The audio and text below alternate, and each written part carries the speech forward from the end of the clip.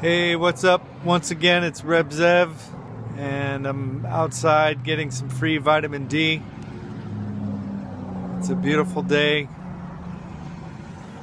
I hope everything is going well for you. I hope you're drawing closer to Hashem every moment. I trust that you are. I want to talk a little bit about when people are angry.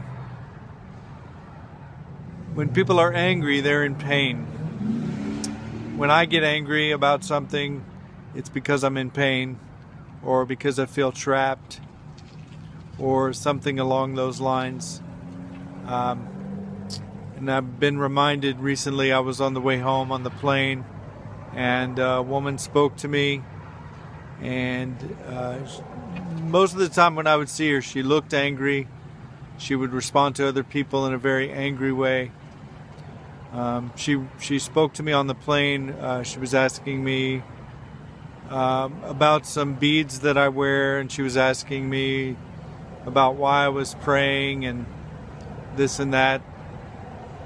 And she began to tell me a little bit about her life, how she'd been abused.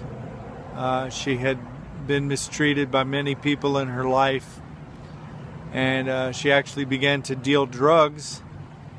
However, her motives were actually good motives. She was trying to help a friend make sure that they had money for their doctor's appointments, and she had to also fly to help this friend and provide transportation, and she needed money for that. And she had children, and she was a single mom. Well, it's really an amazing story. I was really humbled by the story, quite honestly. I still am, the more I think about it. But then she also revealed how much faith she has, or she's trying to get closer to God. And that's why she asked me questions about why I was praying and so forth. It was a really fascinating conversation, and it just reminded me how much I need to have mercy on myself when I fail and I get angry. We need to have mercy on other people when they get angry. Like I said, I know when I get angry, it's because I feel trapped, or I just feel like things aren't going the way I thought, which I know is, contrary. I know we need to submit to Hashem all the time and understand that His plan is His plan, and that's it. And we need to go with the flow a little more. And believe me, guys, I'm getting better. Just like this woman is getting better. And we still have a long way to go. I'm even thinking about the people who have perpetrated these horrible attacks. And I know that one of the people that perpetrated the attacks, it was reported that they were dealing with mental illness, and they'd been dealing with mental illness for many years, like 20 years or something like this. And mental illness for sure is something that will make you feel trapped. Thank God I do not have mental illness. However, I've had moments where my mind wasn't so clear, and I felt trapped in my mind. And I can tell you that the anxiety and the fear that produces is on a level that many people wouldn't understand. Now, thank God, someone wonderful was speaking into my life at that time, and also my family. And, I got through it. It was a very dark time. And it was just, a few days at the most. But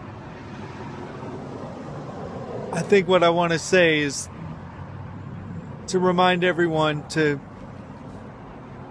have compassion on yourself when you get angry, and try very hard to have compassion for other people when they get angry, and even when they do horrible things.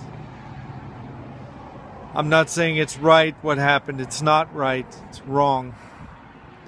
And I'm still hurting from it very much, because as I told you earlier, some of the things that are happening in today's world are the very reasons why I did not want to fulfill the mitzvah of having children.